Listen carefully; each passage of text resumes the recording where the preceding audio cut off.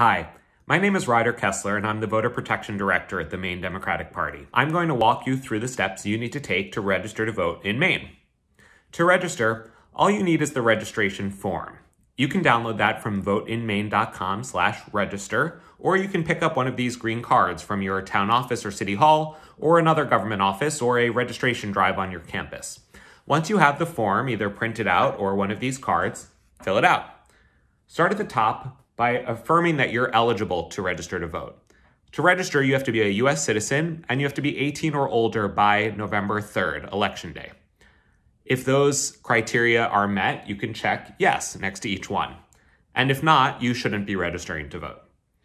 Once you check those boxes, choose a party affiliation. You can register as a member of a party, or you can register as an unenrolled voter, which means you're a registered voter, but you're not joining a party.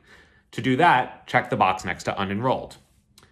Note that whatever party you join, or if you register unenrolled, you can vote for whoever you want in November. Party affiliation is relevant for voting in primaries, but the November election is a general election, which means party affiliation doesn't matter in terms of eligibility to participate. Then fill out your personal information, your last name, first name, middle name if you have one, and date of birth. The next line is really important. It's your residence, where you live in Maine.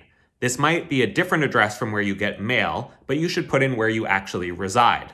If you have an unconventional address, like a homeless shelter or a street corner, you can describe that unconventional location on this line. The next line is where you get mail, if that's different from where you live. If it's not different, then just leave it blank.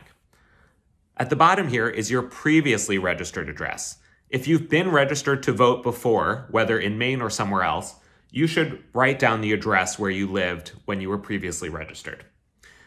Enter the zip code of your mailing address, if you haven't already, and the telephone number if you want. A telephone number is helpful so a clerk can get in touch with you if they need to reach out about your ballot request or something else. Now turn the card to the back. This is something people sometimes forget to do. If you've printed the form from voteinmaine.com/register, both the front and back will just be on one 8.5 by 11 piece of paper. At the top is change of name. This is only relevant if you have a different name from what you've previously had when you first registered to vote. If you have changed your name, enter your previous name in this box.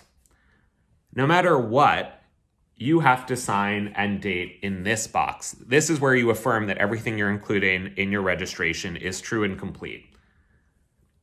On the other side of the back is the voter ID number. This is where you put a unique identifying number so that you can be tracked in the system. It sounds a little complicated, but it's not really. If you have a Maine driver's license or a Maine state ID, enter the ID number in this field. If you don't have one of those things, that's fine. Put in the last 4 digits of your social security number instead. If you don't have that either, that's okay. Just write none. But when you have a unique identifying number in the system, it means that we can track your registration, and if you're already in the system because you registered to vote before, you don't need to include documentation to prove your identity because that number does it. Skip the middle section, that's for the office, and then look at the bottom for other documentation you might need to attach.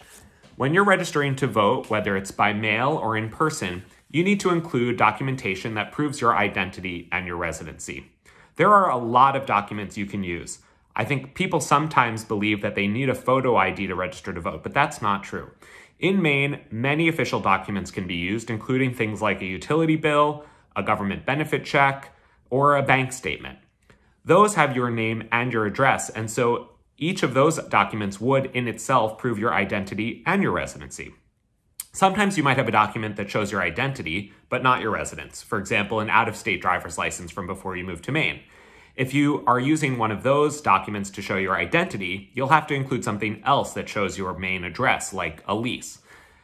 If you're going to submit your registration by mail, attach photocopies of these documents, not the originals. But if you're going to register in person at your town office or city hall or at the polls on election day, you can bring copies of these documents, or often you can just show an image on, for example, your phone if you don't have the physical hard copy with you. To register by mail, you have to submit your card or form and the associated documentation to your town office or city hall by October 19th. That's the deadline for mailed registrations. There is no deadline to register in person, so don't worry about that deadline. If you're here in Maine, you can go to your town office or city hall anytime they're open and register, or you can go to the polls on election day and register. If you want a full list of documents you can use, or just any other questions you might have you want an answer to, go to voteinmaine.com. That website also has the information for our hotline. We are here to answer your questions 24/7. You can call us, text us, or email us, and we will get you all the information you need. Registering to vote is easy and straightforward, and we're here to help, so happy voting.